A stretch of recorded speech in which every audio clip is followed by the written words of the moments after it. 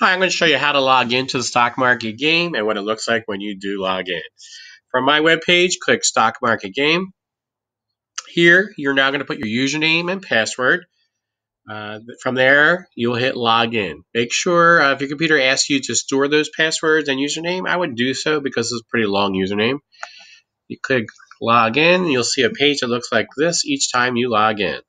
Here are the important parts of this page. The cash you have on hand. Remember, we started off with 100 grand. The value of the stocks you purchased, and then the total equity. The total equity is the value of your stocks and cash together. So this person has made $30 so far with their stocks.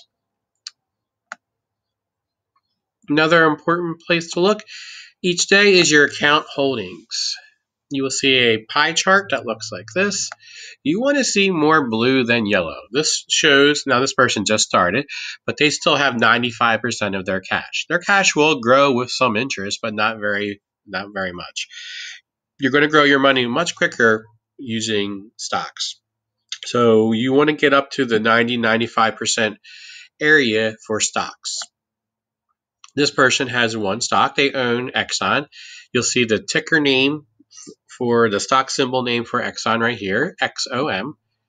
How many shares they have, when they bought them, what the value was when they bought them, what the total cost was times, they bought 100 shares, so it cost $4,483. Now, here's the value of their shares today, a day later. If this person was to sell it, they would have made $14. That's less than 1%. They probably wouldn't sell it yet. I would wait until you get into that 7-8% range before you start to think about selling.